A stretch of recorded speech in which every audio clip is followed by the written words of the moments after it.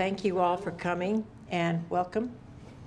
And today and this morning we're going to be hearing from Al Sigala from Mount Hood Community College. He is the executive director of the Mount Hood Community College Foundation. And I'm going to let him take over now. Thank you. And thank you, a big thank you to the League of Women Voters for making this possibility. Mount Hood Community College is working on its 50th anniversary as we speak. That's 50 years of celebrating higher education in our community. Our celebration will begin in 2016. So it was in 1966 that the college first held its first class on what was the old county fairgrounds, in fact, before moving to its current site and offering classes in portable units. So it's a great history that we want to continue to celebrate, because we've often referred to the college as the jewel of East County. And we want to work to continue to make it the jewel of East County. During these past 50 years, we have provided education not only to our college students, but also to our high school students in programs in partnership with our local high schools, and also to our young children through the Child Development Center that is available on the college, offering child care to those who need someone to help out as they grow to watch their children, and also training those child care providers at the college. So it's a huge spectrum of people that we actually serve, from those children to those high school students, to those college students, and to our adult learners. One of the most important, I think, aspects of the college is workforce training. What are we doing to prepare the workforce of tomorrow, which turns into the future of our community? Partnering with such agencies as Boeing or Leatherman, huge companies within our district that we are able to partner with and to help in training their workforce. But it's not just the technical side, whether it's machine tool technology, it's also automotive side, it's also training the mechanics of tomorrow, who's going to repair your car, because nowadays we as individuals maybe can change our oil, but when it comes to a computerized system, the technology is totally different. So that's what those students are training on.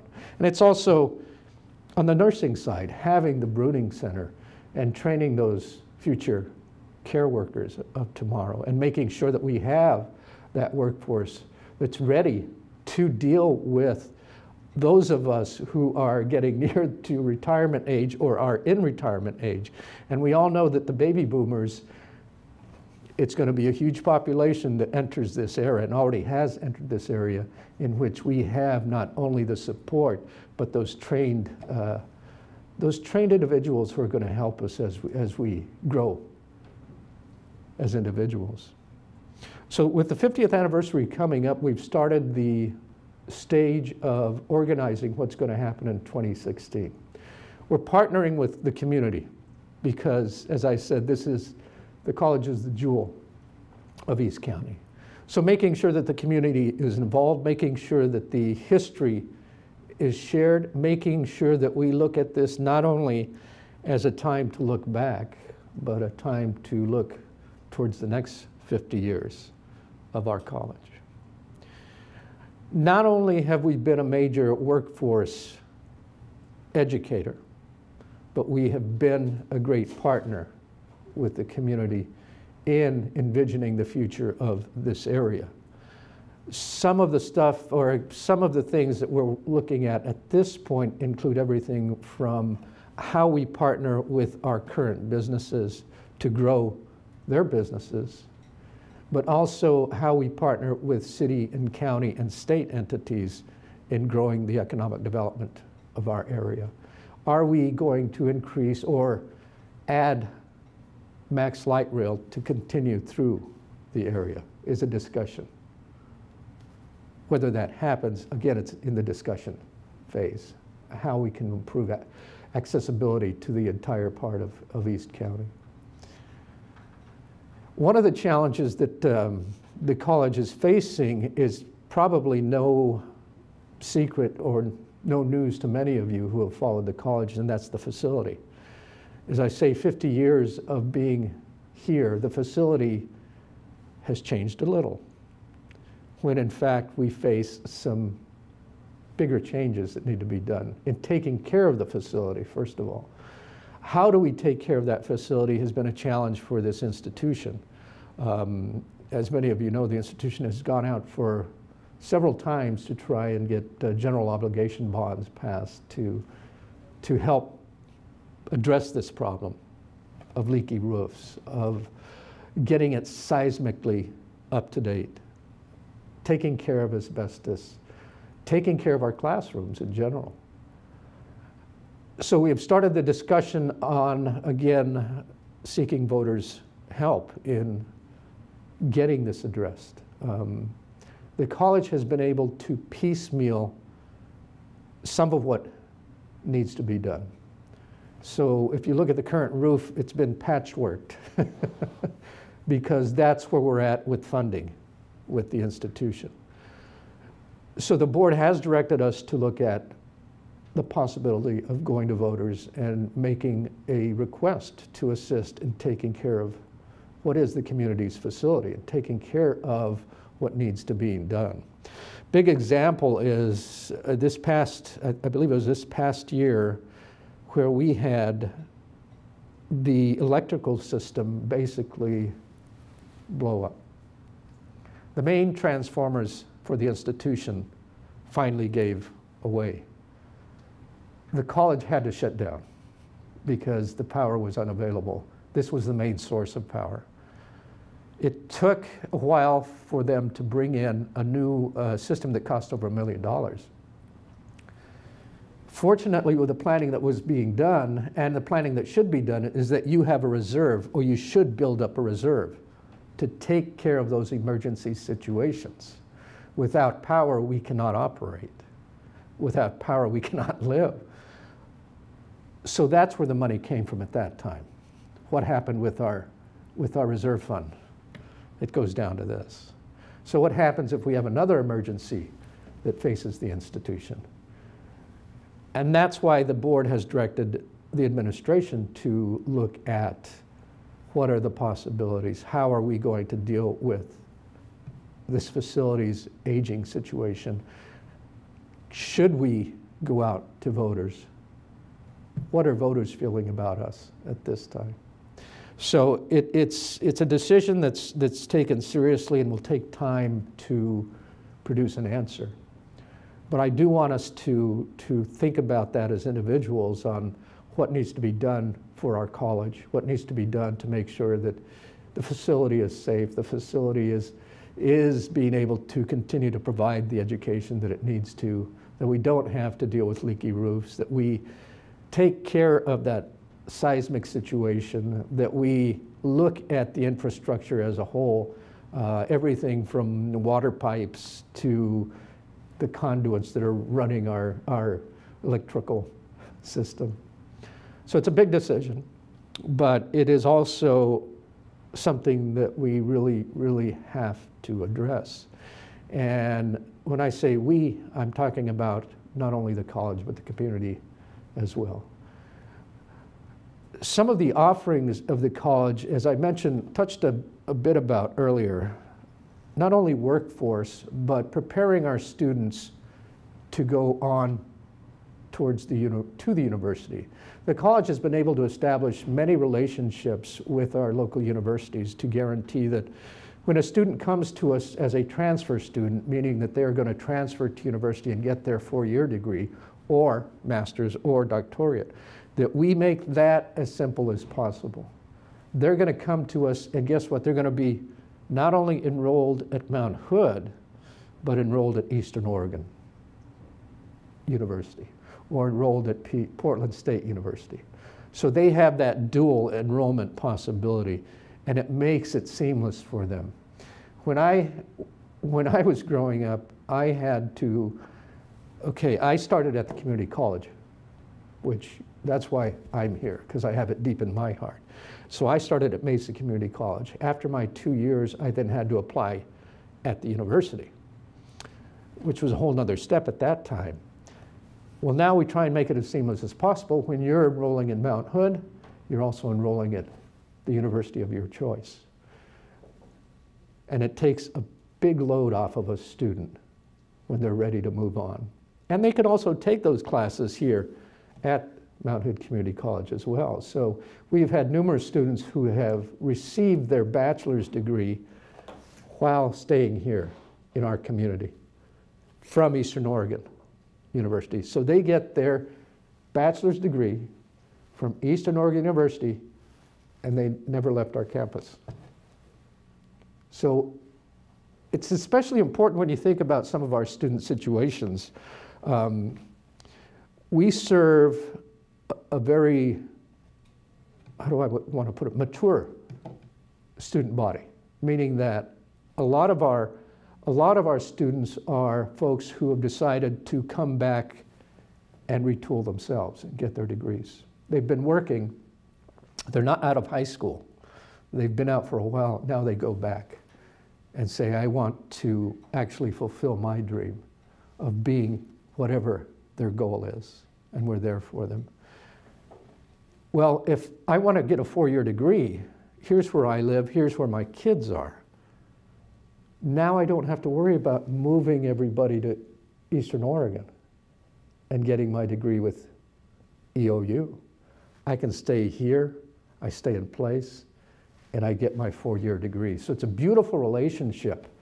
It's a win-win for the student, it's a win-win for Mount Hood, and it's a win-win for the universities as well.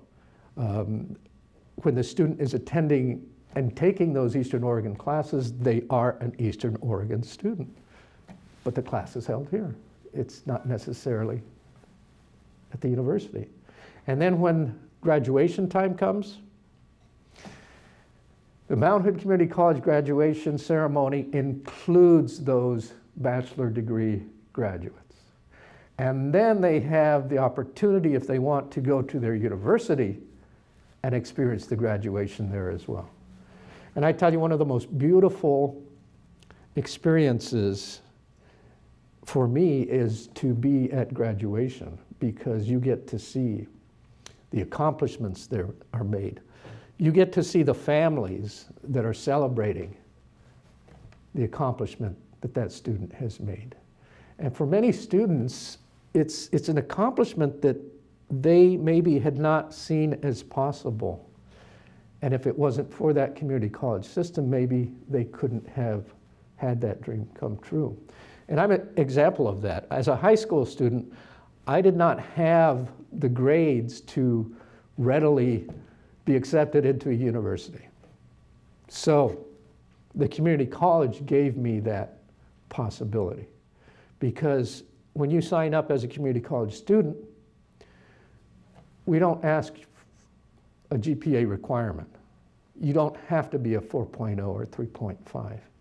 You come in and we're going to accept you with open arms and say, we're willing to be here for you and assist you in your educational goals and help you work towards that degree. And that's what, I was one of those students, as I said. You know, I didn't have that high GPA, so I couldn't, and I'm from Arizona, so I couldn't get into Arizona State University or University of Arizona or Northern Arizona University. That's actually my alma mater. But Mesa Community College gave me that opportunity. The community college system gives students, all students, that opportunity to achieve those goals. As long as you want to achieve those goals, nothing's impossible. And it's really the gateway to higher education for many of those who might be in a similar situation as I was, or for those folks who are coming back and saying, I want to, again, as I say, make my dream come true. I want to be involved in a certain career. I want a career. So I go to the community college. And then if I want to transfer to university, that's totally the possibility. One of the great programs that we have, to give you an idea of how we offer a variety of different programs to assist students. The program's called Transitions, and I'm sure some of you have heard of that. That one's true to my heart as well. Transitions works with women who, in most cases, obviously have a family, but may find themselves as a single mom. And now they're suddenly in a situation where they have to be the care provider of the family. Not that they haven't been that person, but now they have an even much more enormous load on their shoulders of having to be that money maker to take care of the family. So Transitions helps them transition into another life, a life of support, a life of dealing with maybe emotionally what you've had to deal with, to help guide you through the educational process, to help support you as you begin to build a career which you hadn't done before. It can be pretty traumatic, obviously, for a mom to be put in that situation. Sometimes abuse is involved, sometimes there are other challenges to deal with. But having a group like Transitions in which the women are of similar backgrounds can sit down and talk. And along with them supporting each other, then you have the faculty, you have those other program directors who are going to help guide you to get your education. One of the best programs, I think, that we offer at the college, and I'm glad to say there are a lot of them. So again, I go back from childhood through adulthood. That's the service area for community college. We're not just going to concentrate on high school graduates. We're not just going to concentrate on extended degrees or university students, those who want to go to the university. We're going to do what the community needs, and that's the blessing of a community college. And I often say this, and it's not new, but community is our middle name. And so we strive to live community, to hear from community, and make sure that what we're offering is what the community needs, whether it's through partnerships, again, with our corporations within the district, whether it's partnerships with the high schools, and in general, partnerships with our city and county and state governments to accomplish the goals that need to be accomplished. Continuously studying what's being done, continuously looking at what needs to be done is very important and a part of our system. So I want to thank you for having this possibility, for allowing me to share a little bit about Mount Hood Community College. I encourage anyone who is interested in the college to look us up on the web, mhcc.edu, and visit our website. Feel free to call anyone at the college. We're here for you. We're here to help you succeed, and we're here to listen. So again, special thanks to the League of Women Voters for your support and your guidance in making this possible. I want to thank you for stepping in on such short notice for the president of the college, who was called away to Washington, D.C. to share her vision, what she wants to do with Mount Hood, and what she has done with other colleges. And I think we want to let people know in the community what a wonderful asset we have with the college. And so I think we should all be so proud. And now I want to thank you again. And now we're going to have a few questions from our audience here. Great, thank you. Would you elaborate a little more on the Transitions program, about maybe some of the background of some of the women or the ages of the women involved, and how it has helped them and they've gone on, you know, to reach their goals? You know, one of our success stories is a young lady from our community here in Gresham who entered that program. And she now has her doctorate. And she spends a lot of her time as a consultant and traveling across the country and talking about these types of issues, the types of issues that a single mom face. She talks about homelessness because that's something that she experienced. So she blossomed, I mean, to the extent of greatness because she's known across the country. And it's those types of examples that make you really, really see how a person can, with the guidance and the assistance of others, be their dream, become what they want to become, and be the person that they want to be, despite the challenges that she faced, despite homelessness, despite having to raise kids by herself. That's not easy, we know. It's not easy doing it as a couple either. But for one person to face those challenges and then to grab the opportunity that is available to grow and to take it and to make it a mission, not just a career, but a mission for her. So the women come from a variety of backgrounds, a variety of ages. They, again, as I say, have similar backgrounds. And I repeat, single moms,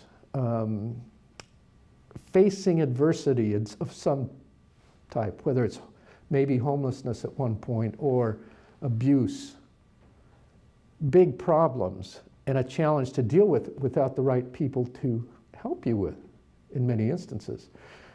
So having that group who share those common experiences, talk about it, for them to work out those inner demons at times that may continue to haunt, and to break out from that shell and to blossom into doing what they want to do, having the career that they want to have.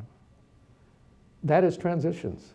And there's also a program called Transiciones, which concentrates on Spanish-speaking women doing the same thing. So you have the Spanish-speaking women who have faced the same situations and are now working towards their college degrees. Great programs. There are so many students that are coming from high school, and of course others that are out working, that really are not college material. Yes. They need training. So how many programs are available anymore? I keep hearing about all the programs that aren't available. So what is available for the technical training? Yeah. When you look at what can a student do without a high school degree, I think that's part of your question. More college degree. Everybody says, oh, they need to go to college. Right. Well, they need some training of some type. But what types of training are available? And students who don't necessarily get their high school degree can work with the college in obtaining that equivalent, whether it's a GED or working at getting back into school, whatever their possibilities are. There are numerous type of technical programs that we offer at Mount Hood Community College. Whether you're looking at machine tool technology, those are the types of jobs that maybe you're going to look at in working at a company like Leatherman or Boeing. Whether you're looking at nursing, a 2-year degree. I talked a little bit about automotive technology. These are partnerships that not only, I should say programs that not only offer the education, the training needed, but also through our partnerships, hopefully produce that conduit in which those students are being hired by those companies, those local companies. The Ford Asset Program is in partnership not only with Ford, the bigger company, but your local Ford dealerships as well. When you look at engineering, what are we doing with our students at this level to encourage them to become those engineers of tomorrow. That's another challenge that the state continues to face, is that we're not producing enough engineers. Now, engineers is a 4-year degree, but still, we're working with students to try and guide them to where they want to go. And if they want to be those engineers of tomorrow, let's make sure that they're guided right towards those jobs. Dental hygiene is another program, 2-year program. Who are those future dental hygienists out there? Who are we partnering with to make sure that private companies know, here's your workforce right now being trained? There are several different engineer possibilities that are available that a student can look at as well. And some of those are 2-year degrees, depending on what level they want to get to. We have communications, students who are in our radio and television programs who have been working in local TV stations here in town, graduates from Mount Hood, and now working in the business of television or radio. So there are a lot of different, and I think if I remember, the numbers around 60 of professional technical programs that gives them a wide variety to choose from.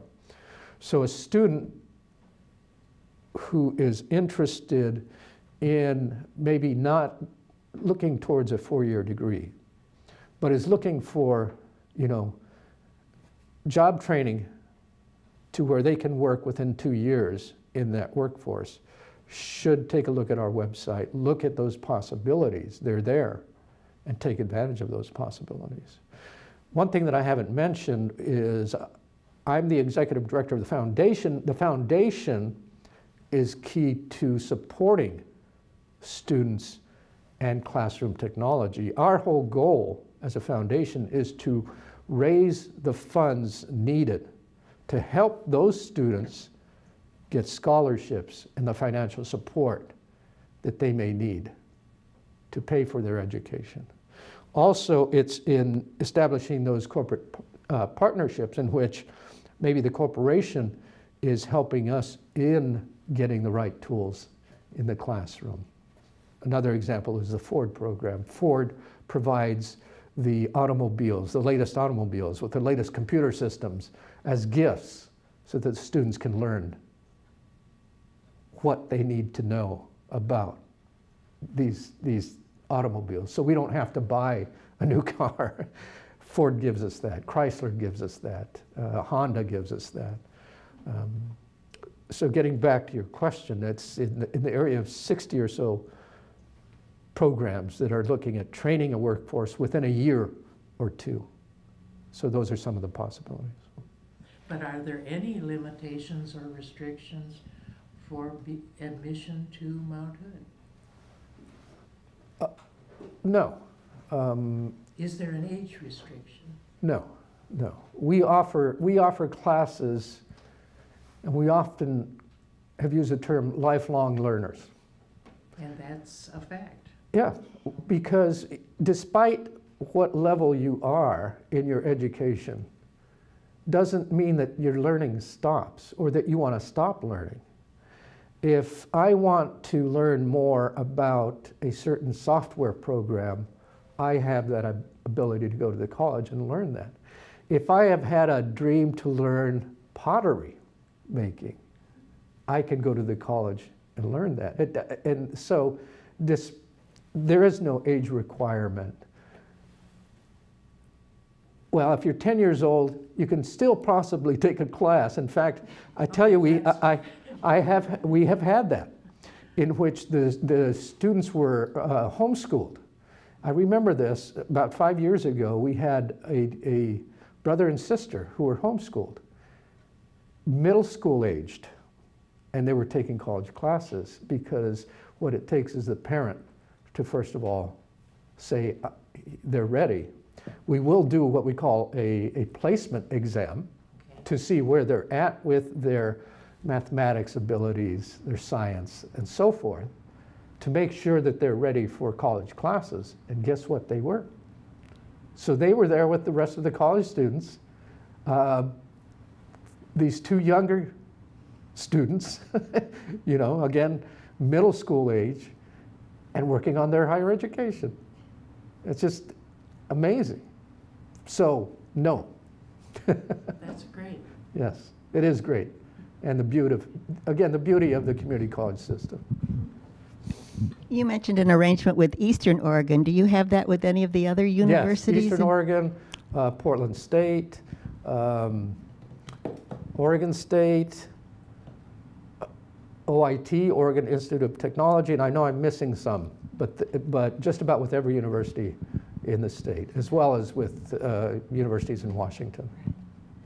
Well, another question about transitions. Yes. You mentioned the Spanish Hispanic community. Spanish How do you reach out to those women who may not even speak English?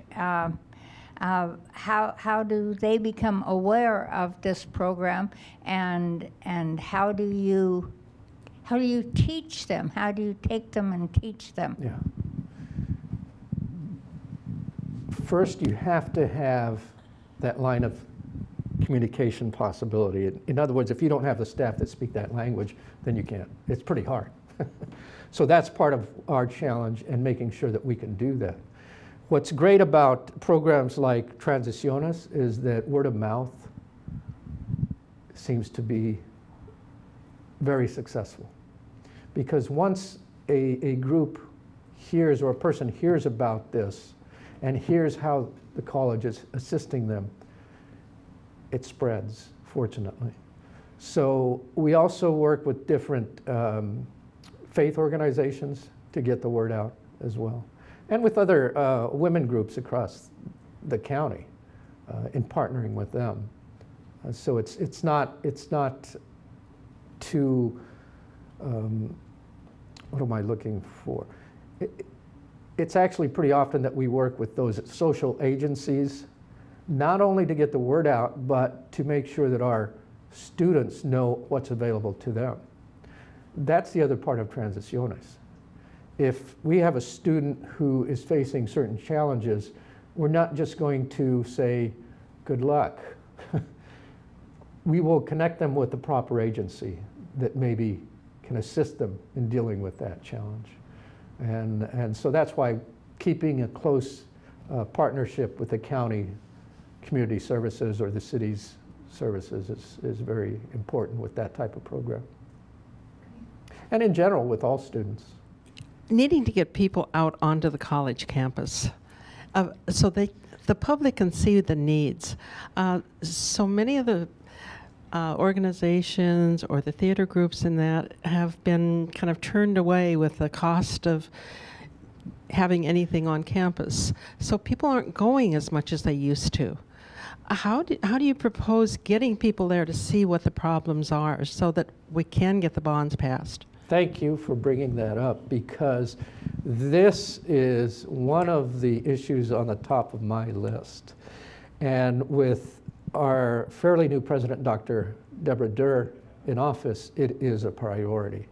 We are looking at changes that had been that had been made in some of our guidelines in facility usage that we are saying, why did you do that?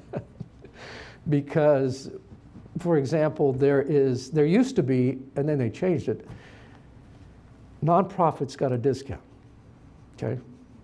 It's not there anymore. Well, it will be. Partners of the college, in partnership with the college, you can use our facility. We're going to change that to make it happen again, so that getting organizations, like the League of Women Voters, who may want to use our facility for different activities or meetings, or in partnership with us, you can use that facility. And there's not going to be a charge for that, because it's the community's facility. The community's been paying for that facility. And we're not going to close the doors to those who can't come up with extra cash. That's not what the community college is about. We're looking at how we can partner with our corporate partners in supporting that facility. Some of our fundraising efforts may soon see the possibility of naming departments, programs, after a supporter. And that's how we can increase some of our revenues, which would go towards students or to that program. We have a beautiful gymnasium, huge gymnasium, that we need to capitalize on much more in making it the community event center. We have a beautiful football field, which is thankfully used by some of our high schools, because we don't have a football team, as you all know. What a great venue that is for community possibilities. Highland Games continues to be a great partner, which is an excellent partner. What else are we going to do in the future to make that facility the event center of our area? And that's part of my goal as the executive director of the foundation, is to bring those possibilities, to see what we can do together as a community, to bring the arts, to bring those types of activities that are going to be enriching for everyone. So everything from a cultural activity to maybe even a concert. What an old idea, isn't it? Yeah. Yeah. Well, I was so disappointed when Mount Hood Repertory Theater had to disband because they couldn't use the facility. We have the Nuts and Bolts Theater out in Boring that would love to have a place to perform. We go to the Clackamas Repertory Theater out at Clackamas Community College, and the college is in working with the theater. It's a beautiful facility, but they're using the students, they're teaching the students. Oh, I wish Mount Hood would do the same thing. We are going to. Good. We are going to. We need it desperately. And I would like you to be a part of that, because you come to us, to me, and you bring me those ideas, and we will make them happen. This college is your college, and we're not going to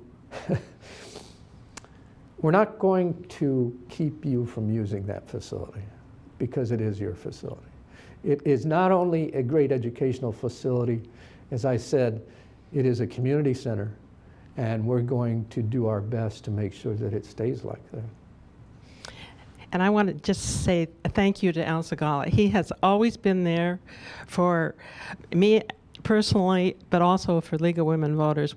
While he was working there, you could go there and get any answer you wanted, and I've always appreciated it.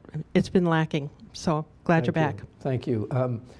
I recently returned to the college. I had been at the college for 11 years and left in 2009, I believe it was. And now I'm back.